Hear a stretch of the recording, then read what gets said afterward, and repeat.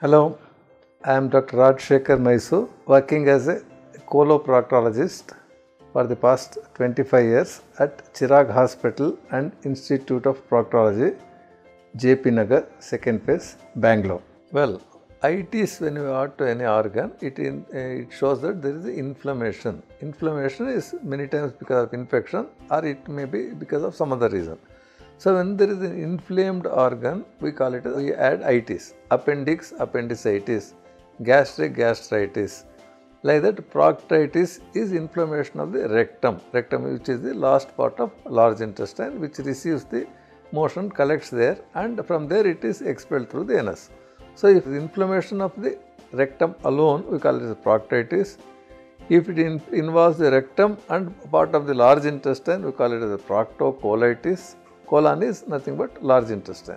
So proctocolitis is inflammation of the rectum as well as part of the colon. The enteritis means intestines. So small intestines, large intestine are all part of the enteros. So enteritis is inflammation either of the small intestine or large intestine, or it can be total. So enteritis usually involves the small intestine. If it involves the colon, we call it as a colitis. If it is both, we call it enterocolitis. If it is stomach and small intestine, we call it gastroenteritis. So it's all which organ is involved in the inflammatory process, we add that. So that has no meaning for the common man. It doesn't matter. Only that is a diagnosis to be made by the specialist and treat accordingly.